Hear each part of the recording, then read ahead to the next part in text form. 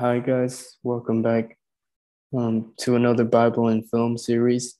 Today, shall we talk about Noah and his assignment of building the ark?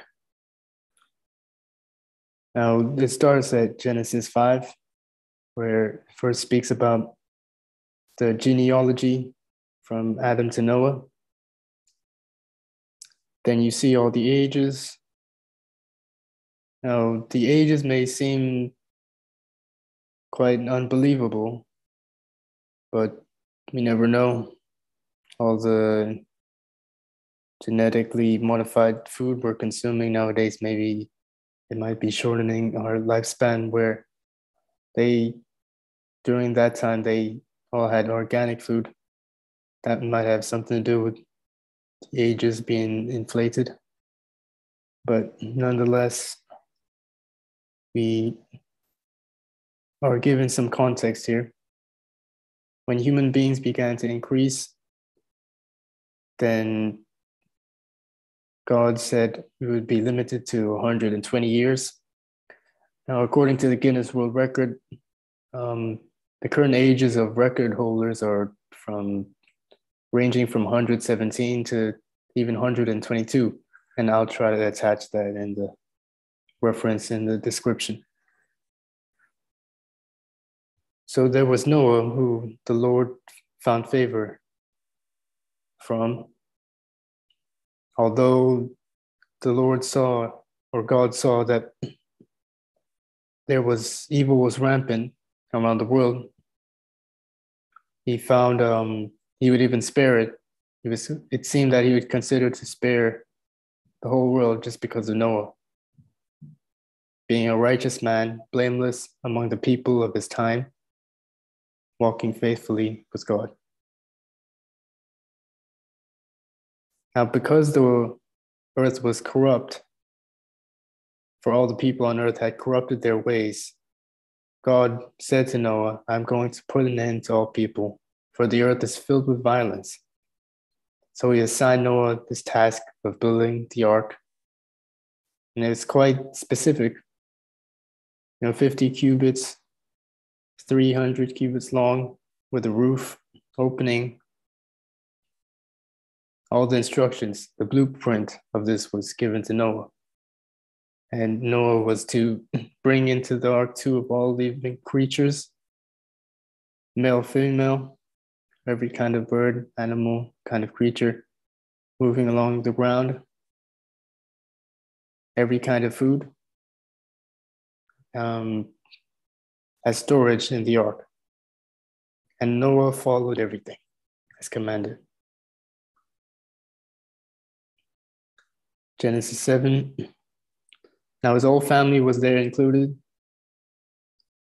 Then for 40 days and 40 nights,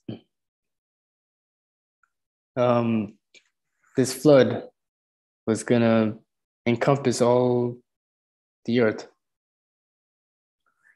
from 7 days.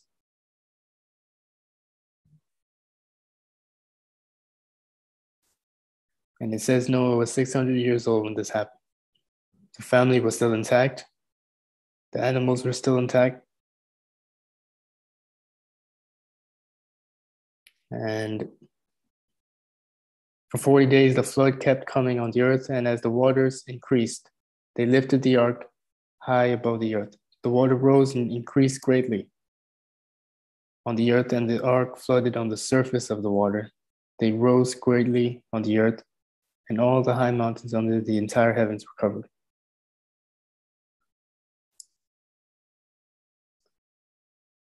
Right?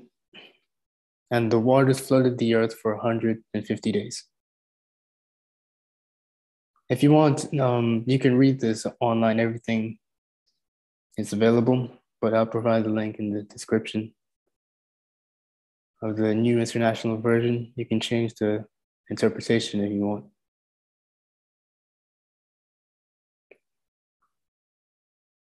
But God remembered Noah and all the wild animals. And then after that, the waters continued to recede until the 10th month. And on the first day, the tops of the mountains became visible.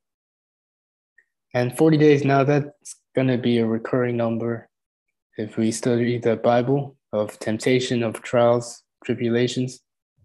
So it is quite notable. It takes 40 days. And the test was the dove, finding nowhere to perch. That means the water was still there. But when it came back, it meant it could be inhabitable, or habitable rather. Even bringing in here a freshly plucked olive leaf, signaling that it was all right to go back to land and set up tent for the family. Then, again, God said to Noah, "Come out of the ark, you and your wife and your sons and the wives, bring out every kind of living creature." Now it was time to release everything, all the storage. And there might be a right time to do so, in other words. So whether we need training, there's a time to perform, to execute the mission that we're given, to put the theory into practice. And this depiction here might exemplify this.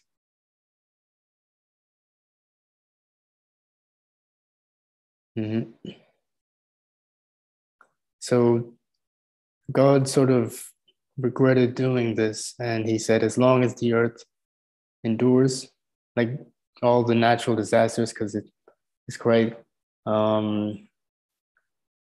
we did use the word detrimental before, but quite damaging, quite, I'll put the right word on the screen,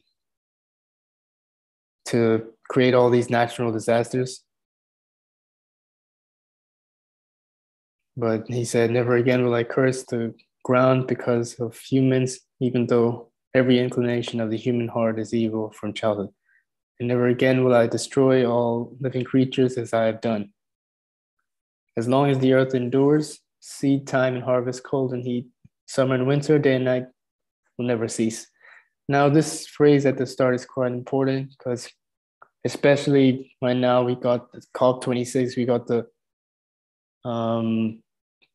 a rising issue of climate change and how that impacts our environment and the longevity of our earth.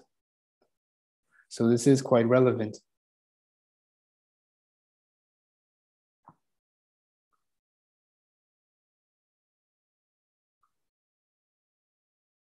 Right. And I believe this is the final one. God's covenant with Noah, God's promise: be fruitful and increase in number and fill the earth. The fear and dread of you will fall on all the beasts on the earth and all the birds, every creature on the fish of the sea that are given to your hands. Everything that lives and moves about will be food for you, just as I gave you in the green plants, and I'll give you everything. And we will have this authority over the earth, this dominion. And it also shows that we're more than capable to make an impact, to contribute to society. Sometimes we feel discouraged, but if you're not, we're more than capable. But you must not eat meat, right? That will be further explored in the later chapters, like the New Testament, the Bible. Be fruitful, increase in number, multiply, increase on it. Perhaps this even shows us that we have a greater mission. You know, we can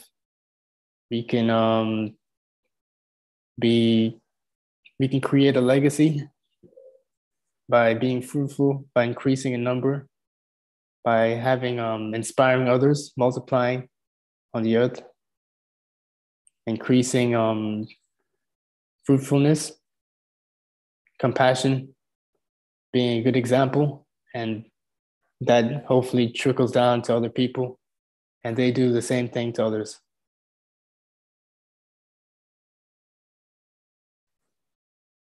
Then God said to Noah, "Now establish my covenant with you and your descendants." Right? This is a sign of the covenant, and that's symbolized by a rainbow in the clouds as a promise of God. Whenever I bring clouds over the earth and the rainbow appears in the clouds, I remember my covenant between me and you and all the living creatures. Mm-hmm. This is a sign of covenant I have established between me and all the life. Yeah, and there's some further details here that you could read on your own. And this is not to say that Noah was perfect, Here, Noah, a man of the soil, proceeded to plant a vineyard. Then he became drunk, and sometimes things like that happen. But good thing his sons was with him, and some of them even covered him. Their father's nakedness. We do something foolish, we're not sober. So I guess just be careful sometimes, including me.